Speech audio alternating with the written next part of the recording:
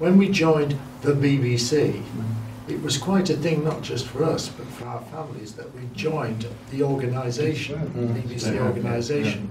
A lot of people saw it as a job. They're not here. The people who saw it as a passion are here. Well, your whole family essentially joined the BBC when you joined. Well, that's very true, and your family, and everybody relied on strong people at home because you were away so much. Yes, especially weekends. Especially wife didn't divorce the BBC. Yes, a lot did divorce the wife. Yeah. Yes. Well, the BBC paid more. Actually, But it wasn't cost effective, Jeff, I can tell you. No, I've seen a pay slip today. We both joined in the early 60s. We did. And your net pay in the first month, I know it was a strange month, was £22 a month. That's right. So we didn't join for the money. And it's very strange that when ITV started, and they didn't train people as the BBC had trained us, people defected to ITV, but we all knew the people who would.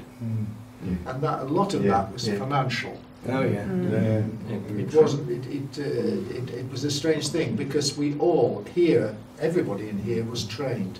Training nowadays costs a great deal of money. In those days, we joined, and we joined people who had more knowledge than us, but were very keen and able to pass that on to us. Yeah, and for that, we all are very thankful. To carry on their knowledge. Absolutely. Yeah. Willingly given. Willingly Yeah. given. Well, it's interesting they call it service, don't they? I mean, and it's weird really that they call it. It was like joining an army or something. Well, actually, you certainly joined a OBs, it service. was like, I likened it, when people ask me, it was like being in the services. Yes. Because you were on a crew, you saw more of the crew than you saw of your families. That's right. Literally, I was on one crew for 10 years, because I was quite happy there, nobody, I was quite happy to stay there. You had more in common in some ways, you would continue strands of conversation, and sometimes your continuity then, there was your home life. Yes, absolutely. Yeah. And not being facetious, but Really? the crew became your family, and that could lead to problems at home. Well, exactly. I think you saw more of them. Yeah, and when you went home, Yes. you were more or less an interloper. It was quite likely that when you woke up in the morning, you were more likely to see your senior cameraman than you were to see your wife. And that's how it was. But if somebody made a mistake, they never stood up and started yelling and screaming it wasn't their fault. If they did, they'd be treated with contempt. Only in production. You put your hand up and admitted your mistake, and the whole team then got together And sorted it. sorted it and keep the programme on the air. But the guy who got it wrong didn't have to buy a lot of beer. It's until the disciplinary interview the following Monday. But that's the point. You said he did have to buy a heck of a lot of beer. Now, you said that in a flippant way, but it was true. You could have your spats during the day, and you were working under pressure, therefore there were tended to be disagreements. But when you got to the pub or the hotel in the evening, it was a pint of beer and you shook hands, and it was all forgotten for the next day. No grudges were carried. There was no politics within the crew. And funnily enough, that's happened here this week. It takes you back, doesn't it? When we all sit down, I think it's been quite a good thing that we all sit down for communal dinner, and we all sit down to eat the same thing. And that used to happen in those days, and that's where you bonded in the evenings, because we didn't go up to our rooms and watch television. You sat and talked and sorted out problems you'd have that day ready for the next day. You weren't being paid to do so. Or you help people. The other thing that was said was that when you went out for dinner in OB crew, it took an hour to eat the meal and 3 hours to work the bill out. Unless you were working on London 5. Rule 13. Rule 13. Go on. Whatever you had, the bill was split equally. So with everybody. Yes. So whether you just had a sandwich and something, it was no messing around. Well, I didn't have the soup, and you had the stuff. Everyone would say, right, that's it. So everyone would order the most expensive thing. It did encourage overeating. I think the biggest joy, really, for me was your boss's name was Dave or Don or John. It wasn't Mr. or Sir. It was a family thing, and that relaxed you because you felt you could talk to him. You didn't have to go and see Mr. So-and-so or whatever. I think the thing was that sort of in those days you had the sort of, you were away from the base and the backup from base, and you had to make it work. Exactly. Make it work. And everybody had the same aim, Yes. didn't they? Everybody Yes. So everybody backed exactly each the other same. up. Yes. That's why we were there. But you had to be Yeah. resourceful. Well, exactly. That's why you were there. And to be fair, it's been the same watching everybody this week. You know, the way people have struggled to lift the Emmy, and you all sorted it out, you know. It would have been nice if you'd have joined in, Well, right? I think we all found that if we did a reasonable day's work, we got a fairly duff programme out. If we all worked to the highest standard we could possibly achieve, then we began to get programmes that were really worth watching. The difference with the gear in the days we're talking about is that it was fixable on site. Yes. We're much more than solid state stuff now, that you had spare boards, spare tubes, we used to set spare camera tubes, you know, and soldering irons worked, you know, and people would be in there fixing boards. And you could see the components. Well, that's right. It was such. That's what I mean. The gear was such that you could mend it, But it if wasn't, and when it went. But it was more necessary. but it wasn't just the maintenance of it, it was the fact that its overall performance was generally fairly low.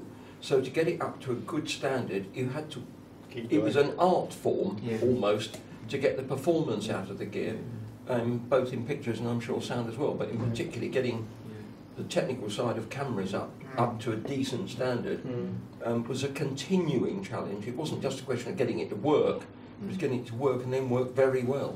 But Dave Well put enough. his finger on that, because in those days you had to make things work. Nowadays things generally work anyway, and if they don't, you throw it away and get another one. Yeah. In those You can't days we fix had it. very few of anything, Oh, because everything was new and innovative, and we had very few of them, Yeah. and we had to make those work. Initially, I didn't realise that as a PA, you'd probably be the only female on the unit. But generally, people were quite nice to you. You would have the odd person that was difficult, particularly if location catering wasn't ready when you said it might be and things like that. But I think generally it was okay. The thing that I did get upset about was when you'd go to planning meetings or rehearsal days, and all the ladies' loos were locked and things like that.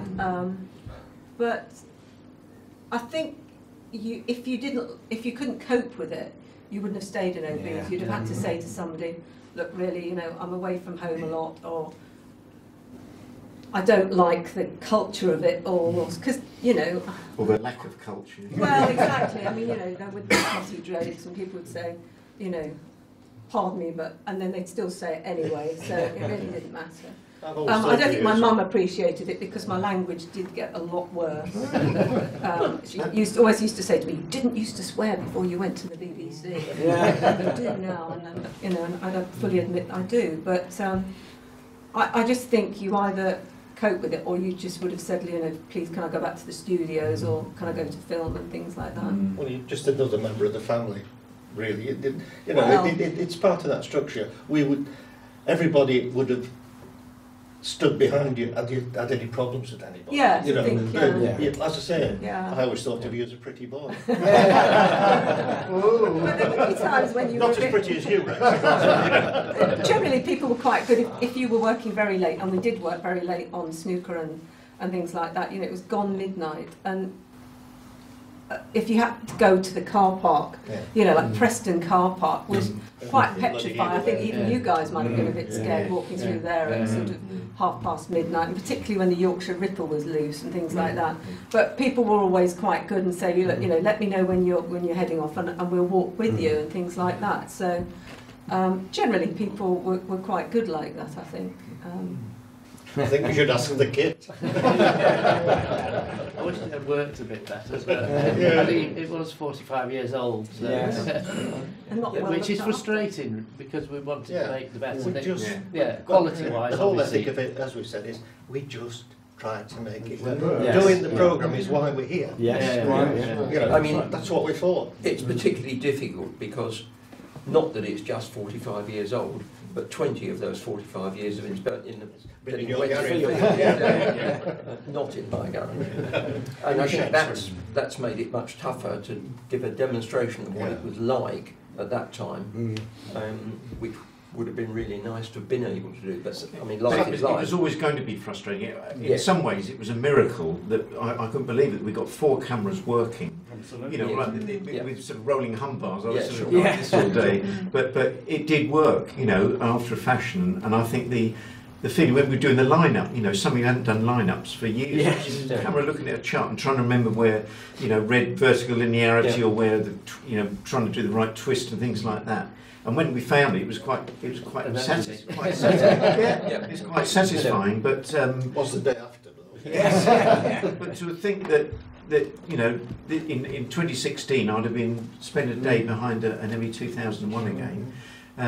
You'd never have imagined it, really. So I think we managed to sort of cover when we had problems between us, we managed to find the solutions of the sort that we would have found 40 odd years ago. Yeah. Well, But it gradually Yeah. came back, Yeah. and some of the detail, didn't it? Yeah, quite a lot it's of all them. in there somewhere.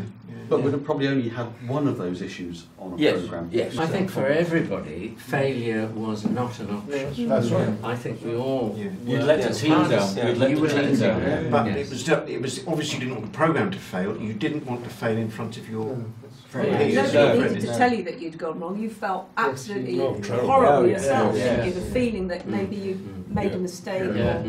I think that the memory I'll take away from this is the fact that we were given a deadline for effectively what was going to be a live transmission. And as the clock ticked round and Jane started to count us in at the beginning of that programme, I felt that the years rolled back and we were all suddenly working as a team. The adrenaline was flowing, and for 20 minutes we were all focused on making it work. And then there was this wonderful relief afterwards, and this sort of self-congratulatory Programme feeling. yes, this Programme euphoria Let's that in go the to past bar. would have taken us straight down the pub for a good old chinwag. Well done, everyone. Thank you.